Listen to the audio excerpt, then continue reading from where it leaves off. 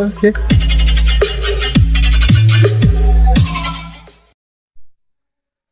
ఈరోజు వీడియోలో pair of straight lines అనే చాప్టర్ నుంచి 7 మార్క్స్ ఇంపార్టెంట్ క్వశ్చన్స్ చూద్దాం. చూడన్నా, ఈ చాప్టర్ మనకి చాలా ఇంపార్టెంట్, ఎందుకంటే దీంట్లో నుంచి మనకి 2 7 మార్క్స్ వస్తాయి. అంటే 7 + 7 14 మార్క్స్ వస్తాయి. క్లియర్? ఈ చాప్టర్లో సమ్స్ చాలా ఈజీగా ఉంటాయి. దీని నుంచి మనం 14 మార్క్స్ అనేది ఈజీగా గెయిన్ చేయొచ్చు. చూడన్నా, ఫస్ట్ క్వశ్చన్, దానికి సొల్యూషన్ నేను ఎక్స్ప్లెయిన్ చేయబోతున్నాను. నేను చెప్తే ఈ సొల్యూషన్ని మీరు నోట్స్లో కానీ లేదా రఫ్ పేపర్లో కానీ వేర్ చేసుకోండి. లేదు సార్ మీరు చేసుకోలేమన్నట్లయితే ఈ సొల్యూషన్ తాలూకు పీడిఎఫ్ లింక్ అనేది మీకు డిస్క్రిప్షన్లో ఇవ్వడం జరిగింది. అక్కడి నుంచి మీరు సొల్యూషన్ డౌన్లోడ్ చేసుకోవచ్చు. లేదు నేను చెప్తున్న ప్రతి క్లాస్ తాలూకు అప్డేట్స్ మీకు కావాలనుకుంటే అదే డిస్క్రిప్షన్లో టెలిగ్రామ్ లింక్ ఉంది. ఇంట్రెస్ట్ ఉన్న వాళ్ళు జాయిన్ అవ్వండి.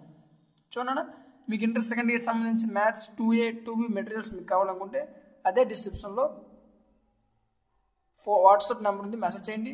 లేదంటే మీకు స్క్రీన్ పైన కనిపిస్తున్న వాట్సాప్ నెంబర్కి మెసేజ్ చేయండి. సో చూడన్నా, ఇప్పుడు క్వశ్చన్ చూద్దాం. క్వశ్చన్ ఏమి ఇచ్చారు చూడండి. Right down the equation of the pair of straight lines joining the origin to the point of intersection of the line. ఏమి ఇచ్చాడు? 6x - y + 8 = 0. is the pair of straight line. ఏమి ఇచ్చాడు? 3x² + 4xy - 4y² - 11x + 2y + 6 = 0. ఈ విధంగా మనం question ఇస్తే ఎలా solve చేయాలి? ఇప్పుడు చూడండి, ఫస్ట్ ఏం చేస్తామంటే ఇచ్చిన స్ట్రైట్ లైన్ తీసుకోవాలి. ఇచ్చిన లైన్ కాదు, ఇచ్చిన స్ట్రైట్ లైన్ తీసుకోవాలి. స్ట్రైట్ లైన్ ఇది లైన్, ఇది స్ట్రైట్ లైన్, అందుకే అండర్లైన్ చేస్తాను. స్క్రీన్ పైన కనిపిస్తుంది, చూస్ చెప్పండి చాలు. ఇక్కడ ఏమో స్ట్రైట్ లైన్ ఏమి ఇచ్చాడు? 3x² + 4xy - 4y² - 11x + 2y + 6 = 0. ఇది లైన్. సో దీన్ని నేను ఈక్వేషన్ 1 అనుకున్నాను. ఇక్కడనా నెక్స్ట్ ఇంకో లైన్ ఉంది. ఆ లైన్ ఏంటి? Equation of line. ఆ లైన్ ఏంటి? 6x - y + 8 = 0. కావాలంటే ఇక్కడ చూడండి, కనిపిస్తుంది 6x - y + 8 = 0. ఈ లైన్ రాసుకున్నాం. నెక్స్ట్ సో ఇప్పుడు ఏం చేసామంటే చూడండి, ఈ 6x - ఏదైతే ఉందో దీన్ని రైట్ సైడ్ తీసుకెళ్ళిపోయాడు. +6 x మైనస్ అవుతుంది, -y ప్లస్ అవుతుంది. ఇప్పుడు చూడండి 8 = y - 6x. క్లియర్? ఇప్పుడు చూడండి, చాలా మంది 1 నెలకు వస్తున్నా డౌట్. ఇప్పుడు ఏం చేస్తామంటే 8ని 1 × 8 రాసుకోండి. అంటే సింపుల్గా అలా డౌట్ ఉన్న వారికి ఇది క్లారిఫై అవుతుంది. 8ని 1 × 8 అని రాసుకోండి. క్లియర్? 1 8 8 కదా, y - 6x. 8 అనేది ఇక్కడ మల్టిపుల్ అవుతుంది, ఇటు వస్తే డివైడ్ అవుతుంది. క్లియర్? సో ఇది ఇంటూ అవుతుంది, ఇటు వస్తే డివైడ్ అవుతుంది కదా. సో ఇదేమవుతుంది? y - 6x/8. ఇది 1 ఇక్కడ ఉంటుంది. 1 = y - 6x/8. ఈ విధంగా రాసుకోండి, గుర్తుంటుంది. దీన్ని ఈక్వేషన్ 2 అనుకున్నాం. అర్థం కదా? So pair of straight line అనగానే మనకు గుర్తొచ్చేది ఏంటి? Homogeneous equation. క్లియర్? ఇప్పుడు ఈ రెండు ఈక్వేషన్లకి ఏదైతే వచ్చిందో ఈ రెండు equation homogeneous equation find out చేయాలి. చూడండి, నెక్స్ట్ హోమోజీనియస్ ఈక్వేషన్ 1 with 2. ఇప్పుడు చూడండి, హోమోజీనియస్ ఈక్వేషన్ అంటే ఏంటి? మనకు పవర్లు స్క్వేర్, అంటే పవర్స్ అనేవి సేమ్ ఉండాలి, డిగ్రీ సేమ్ ఉండాలి. హోమోజీనియస్ ఈక్వేషన్ అంటే డిగ్రీ సేమ్ ఉండాలి. కానీ చూడండి, ఆ ఇచ్చిన ఈక్వేషన్లో డిగ్రీ సేమ్ లేదు. ఇక్కడ చూడండి, డిగ్రీ 2 ఉంది. ఓకే, ఇక్కడ ఎంత? x degree 1, y degree 1. ఇది కూడా 2 సరిపోయింది, ఇది కూడా 2 సరిపోయింది. ఇక్కడ 1 డిగ్రీ, ఇంకో 1 డిగ్రీ ఇక్కడ లేదు, అంటే 1 డిగ్రీ మాత్రం ఉంది. ఇక్కడ కూడా అంతే, 1 డిగ్రీ మాత్రం ఉంది. ఇక్కడ మనకి 2 డిగ్రీస్ లేవు, అంటే 2 డిగ్రీ ఉండాలి. డిగ్రీ సేమ్ ఉండాలి కదా, అవి 2 డిగ్రీస్ ఉండాలి, కానీ లేవు. అంటే ఇది హోమోజీనియస్ ఈక్వేషన్ కాదు. ఈ ఈక్వేషన్ అనేది హోమోజీనియస్ ఈక్వేషన్ కాదు. సో మన ఆన్సర్ ఏం రాయాలి? This is not homogeneous equation అని రాస్తామా? అలా రాయకూడదు. ఏదైతే ఈక్వేషన్ ఇచ్చాడో దీన్ని మనం హోమోజీనియస్ ఈక్వేషన్లో డిరైవ్ చేసి, అంటే ఈ వాల్యూ నుంచి ఏదైతే ఈక్వేషన్ ఉందో దీన్ని మనం హోమోజీనియస్ ఈక్వేషన్లో మార్చాలి. ఆ మార్చిన తర్వాత మనం సమ్ అనేది సాల్వ్ చేయాలి. సో ఇప్పుడు చూడండి, 3x² + 4xy - 4y² - 11x. ఇక్కడ ఏంటి? మనకు ఒక డిగ్రీ లేదు. సో ఒక డిగ్రీ లేదు కాబట్టి నేను 1 యాడ్ చేసుకున్నాను, ప్లస్ 2y. ఇక్కడ మనకి ఏంటి? ఇక్కడ 1 డిగ్రీ ఉంది, ఇక్కడ కూడా మనకు 1 డిగ్రీ లేదు. సో ఇక్కడ కూడా 1 యాడ్ చేసుకున్నాను, ప్లస్ 6. అండ్ ఇక్కడ చూడండి, ఇక్కడ 2 డిగ్రీస్ లేవు. సో 2 యాడ్ చేసుకోవాలా? కాదు, 1² యాడ్ చేసుకోవాలి. ఇప్పుడు ఏమవుతుంది? 6 × 1 6. సో ఇప్పుడు ఏముంది? 6 1² అవుతుంది. అప్పుడు డిగ్రీలు అంతా 2 సరిపోయింది కదా. సో ఆ విధంగా 1² తీసుకున్నాం, = 0. క్లియర్? ఇప్పుడు చూడండి, ఇక్కడ చూడండి మీకు 1 1 1 కనిపిస్తుంది. సో ఈ 1 అంటే ఏంటి? మనకు వచ్చే ఈ వాల్యూ. 1 వాల్యూ వచ్చింది కదా. సో ఈ 1 వాల్యూ తీసుకొచ్చి 1 ప్లేస్ సబ్స్టిట్యూట్ చేయాలి. Clear? In place of 1 you can write this value. ఇప్పుడు నెక్స్ట్ చూడండి, 3x² plus 4xy minus 4y² minus 11x and 1 అంటే మనకి ఎంత y మైనస్ 6x/8 ప్లస్ 1 అంటే 2y అండ్ 1 ప్లేస్లో y minus 6x/8 plus 6 1 square 1 అంటే ఎంత y మైనస్ 6x/8 స్క్వేర్ కదా. So whole square is equal to 0. ఇప్పుడు చూడండి, 3x² plus 4xy minus 4y² చూడండి, minus into minus plus and 11x into y, this is 11xy plus 11 66x². ఈ రెండింటి నుంచి మనం 8ని ఎల్సిఎం తీయచ్చు. ఆ తర్వాత మనం ఏం చేసాం, 11x into y 11xy 11 into 6 66 minus into minus plus, so 66x² plus 2y into y 2y² plus into minus minus 2y into 6x 2 6 12 x into y xy 12xy by 8. Clear? Plus ఇక్కడ ఏం చేసాం, a minus b whole square రూపంలో ఉంది. చూడండి 6 into a minus b whole square రూపంలో ఉంది. మనకి a minus b whole square formula తెలుసు ఏంటి, a² plus b² minus 2ab. a² అంటే ఎంత అన్న y², అదేవిధంగా b² అంటే ఎంత 6x², 6² అంతా 36, so 36x² minus 2ab 2 into y 2y and 2y into 6 2 6 12 and y into x xy by 8² ఎంత అన్న మనకి 64 ఈజ్ ఈక్వల్ టు 0. క్లియర్? ఇక్కడ వరకు మీకు అర్థమైంది కదా. సో నెక్స్ట్ స్టెప్ చూడండి,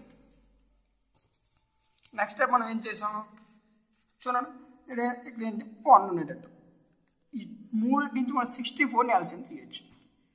ఎల్సిఎం 64 అయింది. ఇప్పుడు మనం ఏం చేస్తాం చూడండి, 64 into 3x² plus 4xy minus 4y². అదేవిధంగా ఇదేంటి 8. సో 8 ఇంటూ ఏంటంటే ఇక ఫస్ట్ x టైమ్స్ రాసుకోండి 66x² ఇలా రాసుకుని మనం confuse అవ్వం. First x times and y times first రాసుకోవాలి. 8 into 66x² plus y term ఏంటండి 2y² అండ్ చూడండి minus 11x minus 12xy minus 11xy minus 12xy into plus ఏంటి 11 12 10 10 2 10 10 20 అండ్ 2 ప్లస్ 1 3 అండ్ ఇదంతా 23 minus ఉంది కదా. సో మైనస్ 23xy ప్లస్ ఈ రెండు multiply చేయండి, 6 టోటల్ ఈక్వేషన్ మల్టిప్లై చేయండి. 6 ఇంటూ y² ప్లస్ 6 36 216 కావాలంటే మీరు క్లారిఫై చేసుకోవచ్చు. ఇంకేంటి ఉంది x² మైనస్ 6 12 72. క్లియర్? అంటే 6 10 6 6 2 12 6 10 60 6 2 12 60 plus 12 72 xy is equal to 0 by LCM ఎంత 64. క్లియర్? సో ఇప్పుడు నెక్స్ట్ స్టెప్ చూడండి, ఈ ఈక్వేషన్ చూడండి, దీంతో మల్టిప్లై చేయండి. 64 ఇంటూ 3 ఎంత అవుతుంది 192x² plus 64 into 4xy this is 256xy minus 64 into 4 256 and ఎంత ఉంది y² plus 866 528 ఇంకేముందన్న x² plus 8 2 16 y² minus 826 ఎంత అవుతుంది మనకి 184 and xy plus 6y² plus 216x² minus 722xy is equal to 0. ఈ 64 ఏదైతే ఉందో ఇది మనకి రైట్ సైడ్ వెళ్ళిపోతుంది. అప్పుడు వాల్యూ మనకి 0 అవుతుంది. సో మిగిలిన వాల్యూ రాసుకుందాం. క్లియర్? సబ్స్టిట్యూట్ చేసి రాసుకుందాం. నెక్స్ట్ ఇప్పుడు ఏం చేసాం చూడండి, for x² times y² times రాద్దాం. చూడండి x² టైమ్స్ ఉంటుంది 192 అండ్ ఇంకా చూడండి ఇక్కడ x² టైమ్స్ ఇంకెన్ని ఉన్నాయి 192 ఒకటి అండ్ అదేవిధంగా 528 అండ్ అదేవిధంగా 216. సో ఈ మూడింటిని ప్లస్ చేయండి, ఎంత అవుతుంది చూడండి 192 అండ్ 258 అండ్ 216 ఎంతరా చూడండి 8 10 16. క్లియర్? 9 10 16 ఎంతరా. ఇప్పుడు చూడండి దిస్ ఈస్ 28 నాట్ 58 28. సో చూడండి 9 1 10 and 2 plus 1 3 3 1 2 2 5 and this is 1 1 ఎంత అవుతుంది మనకి 9 అంటే 936 క్లియర్ 528 కదా సో 5 7 8 9 దిస్ ఈజ్ 936 అర్థం కదా సో ఈ విధంగా ఈ మూడుని ప్లస్ చేస్తే మనకి 936 ఎక్స్ స్క్వేర్ వచ్చింది ఇప్పుడు మనం వై స్క్వేర్ని క్యాలిక్యులేట్ చేయాలి ఇంకేమున్నా ఎక్స్ స్క్వేర్ టైమ్స్ అయ్యాయి సో మనం వై స్క్వేర్ టైమ్స్ ప్లస్ చేద్దాం చూడండి వై స్క్వేర్ 256 ఇక్కడ ఎంత ఉందన్నా వై స్క్వేర్ టైమ్ ఇక్కడ 16 ఉంది ఇంకా ఇక్కడ 60 ఉంది సో ఇది ఎంత ఉంది 16 6 6 6 12 ఇక్కడ 10 ఉంది so this is 22 minus 256 minus 22 ఎంత అవుతుంది 234 x y square is equal to 0 ఈ 0 అవుతుంది చూడండి y square ప్లస్ ఎంత అవుతుంది 234 y square కదా సో నెక్స్ట్ చూడండి 72xy and 184xy x times అయిపోయాయి అండ్ y square కోఎఫిషియెంట్స్ కూడా అయిపోయాయి నెక్స్ట్ ఏ కోఎఫిషియెంట్స్ ఉన్నాయి xy కోఎఫిషియెంట్స్ ఉన్నాయి xy కోఎఫిషియెంట్స్ ఏంటి 72xy 184xy ఈ రెండు ప్లస్ చేయండి ఎంత అవుతుంది 256 అవుతుంది మైనస్ ఇంటూ మైనస్ మైనస్ 256 ఎందుకంటే మనకు ప్లస్ 256 అనిపిస్తుంది సో ఇది ప్లస్ 256 క్లియర్ ఇప్పుడు చూడండి మైనస్ 256 ప్లస్ 256 క్యాన్సిల్ అప్పుడు ఏం మిగులుతుంది 936 X square minus 234 y square మిగులుతుంది ఈ రెండింటి నుంచి 234ని కామన్ తీసాను 234 4 జా 936 clear so 4x square minus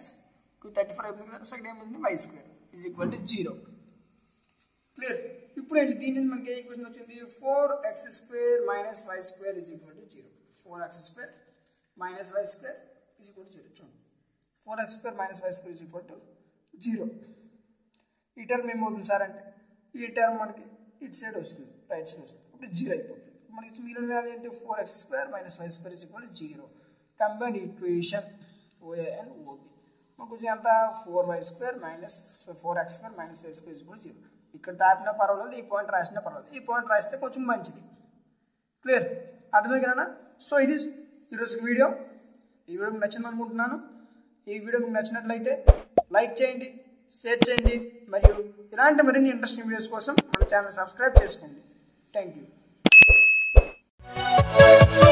you